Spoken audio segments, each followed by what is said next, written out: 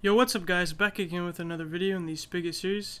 This time I'm going to teach you how to work with entities. Hey, play a role like an actor in a movie. Roll up, let the backwoods soothe me. Load it up, if a fuck nigga try me. She said I'm too damn high for her liking. Play a role like an actor in a movie.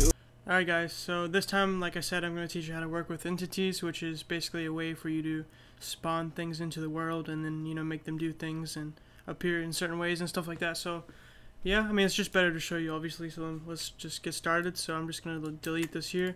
I've already made a project for the entities plugin that we're going to make. It's just going to be example plugin, so nothing crazy. We're just going to have a simple event here. We'll just call it move event. It doesn't matter. So anyway, move event, and then we're just going to implement the listener, of course. Okay. And so entities, like I said, are just like things that are in the, I don't know what I said, but they're basically just things that are in the Minecraft world, like mobs. Those are entities. Items are entities, I believe. Yeah, pretty much. Armor stands, stuff like that. Okay. And armor stands is something we're gonna go over that next episode, so stay tuned for that if you're interested. So yeah. So anyway, let's go ahead and make this here. So event handler. Okay. Public void on player move player move, just like that. So to make an entity, you can do one of two things. You can either use the player object to make an entity, or you can use the just with Bukkit itself. Okay, so let's just start off easy with the player object. They're pretty much doing the same thing, but it's still two different ways. So let me show you. So we're gonna go ahead and make a player object here. Player equals player. Oh wait, not that. e.getPlayer, just like that. And then let's auto import, or import, I mean player. So anyway, now that we have the player object, we can call upon the special spawn entity method. But first we need to get the world, because you have to, well, the plugin has to know what world to spawn the entity inside of. So get world dot spawn entity, and here we go. So Control P to see the parameters if you don't see them. And so the first thing we need is a location.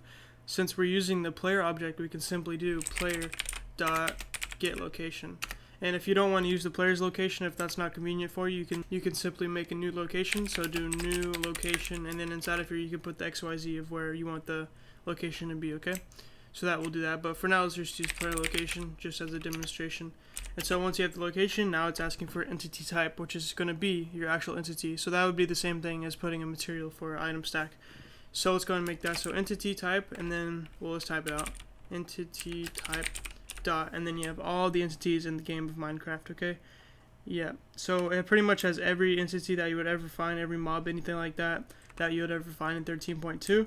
so we could find, I don't even know what an evoker is. I don't really play Minecraft that much anymore, but tropical fish, that's pretty cool. So we can spawn a bunch of tropical fishes, or fish, I don't know the plural of it, but anyway, so let's spawn some turtles. That's pretty cool, right? So we can spawn a bunch of turtles. So basically what this will do, of course, is spawn turtles every time I move. So that's going to be really spammy, but just for the fun of it, let's see what happens. So that's all we need for now. I'm just going to demonstrate what happens whenever we spawn entities. So let's go ahead and register this, listener here. So get servers.get plugin manager.register events, new move events, that's just like that. Pretty simple stuff, right? So let's go ahead and open up our Maven here, and then we're going to run this just like that. Alright, it's building for us now at the bottom, as you can see in the console. Alright, looks good. Now it's done, so we can right click target, then do show and explore right there. And then now we can open up the target file, folder, and then copy this jar file right there, and then we can move it into plugins so that we can use it. Now we're going to start our server, and I'll be right back. Alright guys, so I loaded in the server, and as you can see here, I'm not even moving, and it's just already spawning so many turtles that it's moving for me because the bodies of the turtles are pushing me around. So it works, as you can see. Every time I move, the player move event is triggered and it spawns turtles. So that's pretty cool. So let's do game mode creative so we can fly out of here. And as you can see, we're spawning even more turtles. There's like literally an ocean of turtles now. That's pretty awesome and insane at the same time. And they're dying from fall damage. Oh my gosh. Okay, so anyway, let's go ahead and go back to our program and start messing around with some more stuff. Let me just stop. Let's log out so I don't lag to death. Alright, cool. So we'll go back here, and so now, so that's how you spawn an entity with, you know, the player object. And just an idea of how many entities you can do. You could do pretty much like a bunch of stuff. Like, let's see here. We could do lightning. We could do llamas. We could do pretty much just a lot of stuff, really. Yeah. Pretty cool. So let me show you how to spawn an entity with the actual Bukkit itself without having to reference a player object. So you can simply do that with Bukkit.getWorld like we did, and then we just got to provide a world name. So we could do player.getWorld, but if we don't have access to the player object, of course, we could just simply do world, just like this, because we know from, you know, our file here and our thing that our world is called world. So that's how we provide that, or know what it's called. So we're providing the name of the world we want to spawn the entity in, and then dot spawn entity.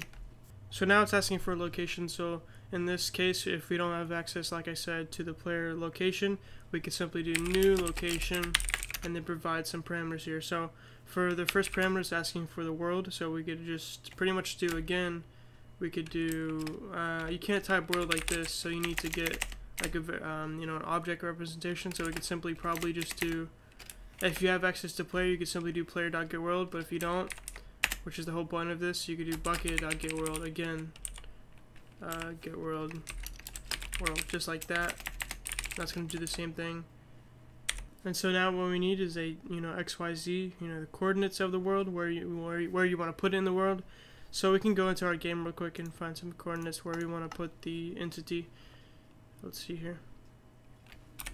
Alright, so let's use whatever we're at right now. So we'll use 218 by 80 by 154.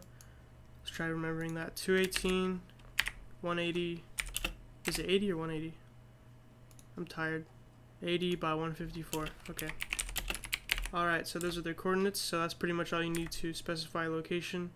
So now let's go ahead and specify the next parameter inside of here, which is going to be the entity itself. And then we'll just choose something. We could do turtle again if we want to, but let's try skeletons. Skeletons. Alright. Let's see what happens. Okay, so that's going to spawn a skeleton every time we move. And so that's how we do that.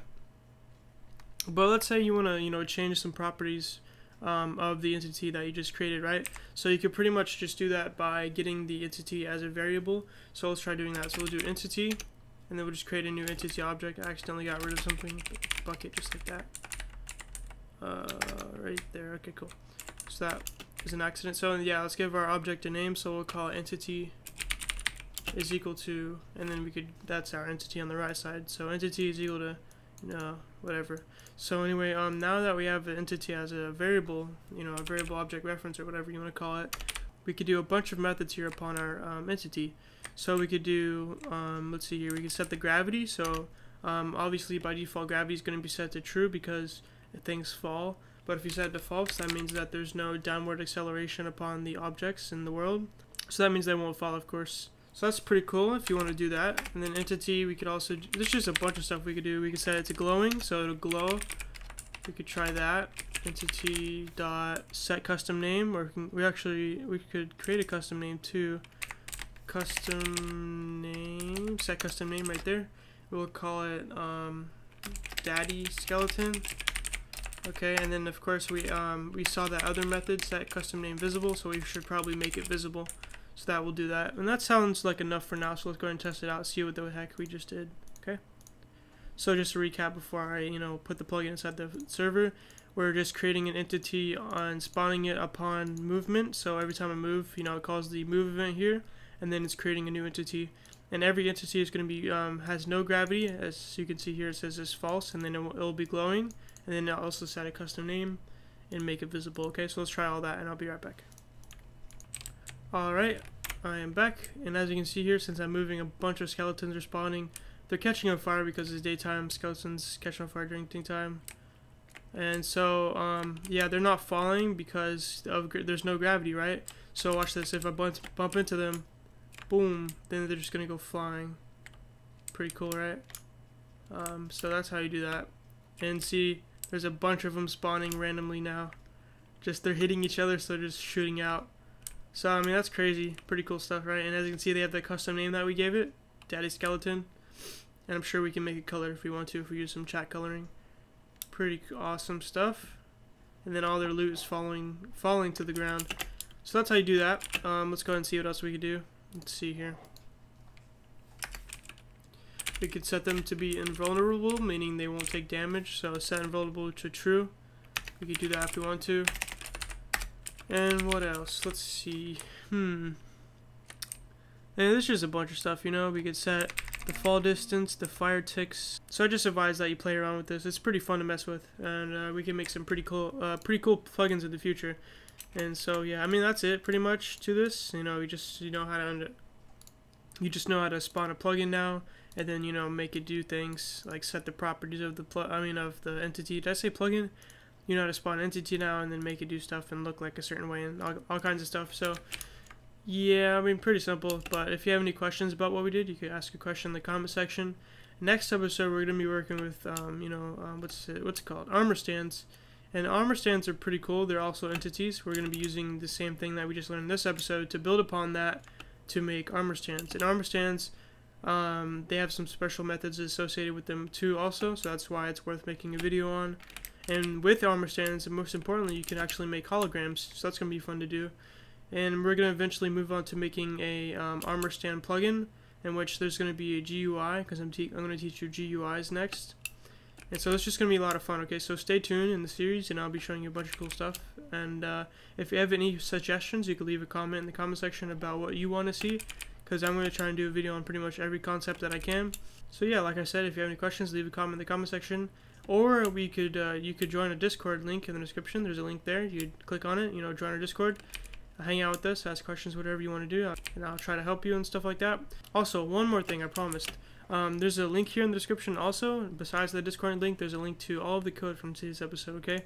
So make sure you check it out. It's a pretty simple code because our episode was short today. But yeah, make sure you bookmark it for future reference and stuff like that, okay?